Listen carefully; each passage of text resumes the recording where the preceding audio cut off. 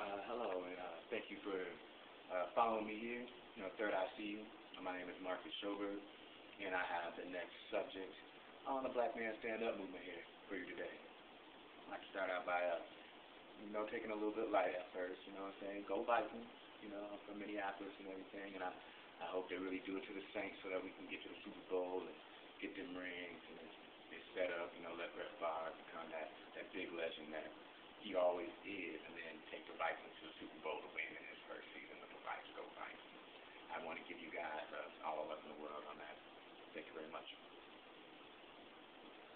I'm here to discuss mental illness, and I'm going to post a link to give you guys a little insight on what it is that led me to this topic here, because it is really underlining. So this is one thing that I learned in Alcoholics Anonymous, and that if your loved one had cancer, would you cast them out, or would you grow animosity towards them and be mad at them for their condition and their behavior and side effects for that condition?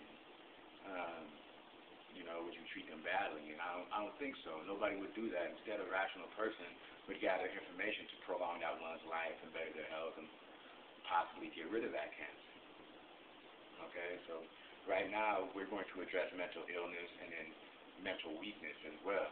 Now I'll post a link, like I said, to show you guys the conversation, that I came to this. I have to let you guys know that I am not perfect by any means. I'm still learning myself, and I suffer from post-traumatic stress disorder. I was shot 7 times when I was 17 years old, and I wasn't always a good person.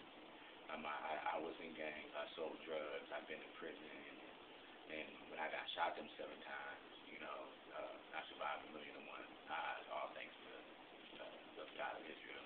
Praise to him. So first what I'm going to do is I'm going to ID the two. All right, a mental illness is simply an impaired emotional or mental function. All right, it's a handicap. Something's wrong up here that causes something to be wrong in your heart. Chemical imbalance or whatever. And whatever causes it. It's such a broad spectrum. I can spend the whole time just talking on this alone, but I'm just going to really just touch on the subject, and later on we'll go into the rest of them. Also, the weak mind. Now, mental illness, oftentimes you have to live with forever. It don't go away. I have PTSD forever. I have flashbacks about getting shot and panic attacks and everything that stems from PTSD, to the depression, to the appearing of being bipolar, and man, the list can go on and on. But the weak mind can be trained, and oftentimes is trained in a negative way, and is easily corrupted. It needs to be trained in order to be strong, like a muscle. Your mind is like your muscle for your thinking and your thought process. A good exercise is to read a lot, to write a lot, to do puzzles, to do things that exercise your mind, your awareness, and your thinking process. A lot of people as kids are not given these exercises, especially people from my generation, which we call Generation X, where we were the beginning of the crack babies, to go into the 80s babies, to the crack babies who are now grown into this world. And out here who have a whole list of these problems that they are impaired because they were born addicted to cocaine. We ain't taking this into consideration when we are dealing with these individuals. We are not taking this consideration at all. All right, the weak mind can be trained to be a crackhead. The weak mind has lack of leadership training. Nobody tells him, the difference between a leader and a follower. I remember Boys in the Hood where Trey's dad asked him, hey Trey, are you a leader or a follower? He says, I'm a leader. And he breaks down to him what a man is. He was becoming of age, and his mom sent him to live in South Central with his dad, Lawrence Fishburne. Great movie. I suggest you watch it.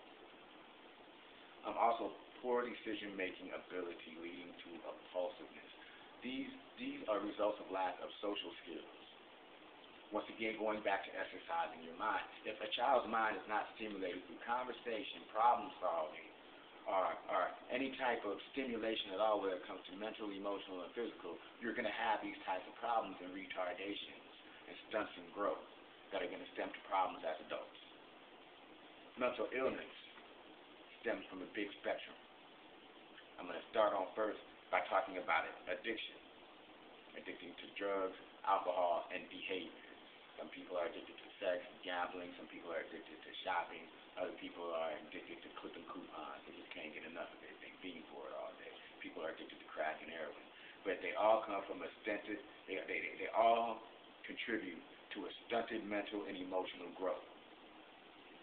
Alcoholism, for example, you quit growing mentally and emotionally from the time your alcoholism addiction takes place and it is full-blown and you are drinking daily, nightly, around the clock and losing it. You start at 14 and you do it till you're 24, part of your mind state is going to be that of a 14-year-old. Your temperament is going to be that of such, no matter how much you read or anything. You're stunting the growth of your brain and you're killing brain cells, which is needed for the growth of your brain. Also, criminal behavior. Anybody who's addicted to anything will do whatever they need to do to get it, to satisfy that itch.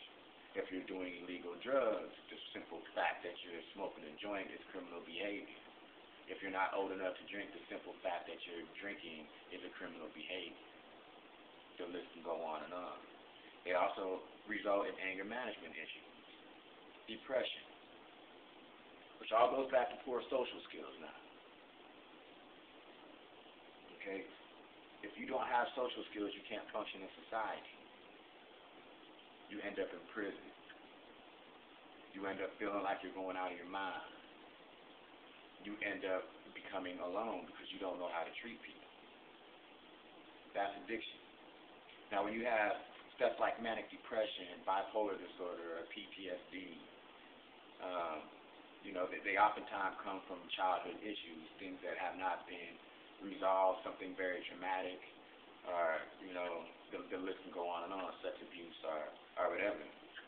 That will also spawn identity issues when it comes to people who are of multicultural lineage. Sometimes the white families don't like the fact that you got black in you, or any other family really that isn't black sometimes will not like the fact that you got black in you. I wonder why. Also, we have sexual identity issues, which I don't agree with same-sex relations or anything. I'll let that be known, and I will let God judge you. Thank you very much. Isolation, leading to antisocial and destructive behavior, which is self-explanatory. Antisocial behavior results in gang activity.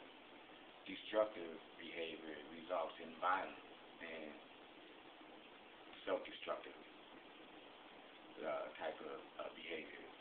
Even drinking and smoking and getting high for days without eating is self-destructive behavior. Not getting the proper nutrition in your body is self-destructive behavior. Not getting the required amount of sleep is self-destructive behavior. Not taking care of your mind and your heart and your spirituality is self-destructive behavior. Anything that will destroy you is self-destructive behavior.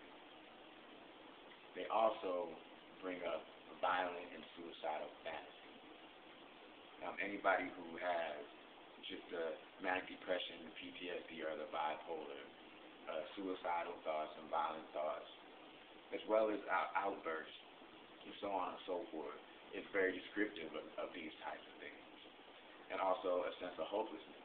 Now, if you have an individual that feels like nothing is going right for him, nothing ever will, and he has nothing to lose, and the one person that he felt like he could depend on, or she, loses faith, has no compassion, does not want to help, faults this individual for the way that he is handicapped or she is handicapped and impaired, and cast them out.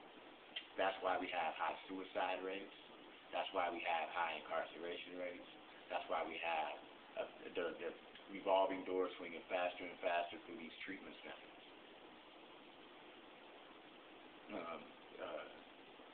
It's hard to tell somebody who feels hopeless to just do something for themselves. And you got to want to do it for yourself. Don't get me wrong. But you got to realize that when somebody's trying to get off of that rock bottom, they ain't trying to hear all that. We need to have these brothers be encouraged. Those who are coming out of prison, those who are trying to get their mind right because they had a bad childhood, those who are transgressing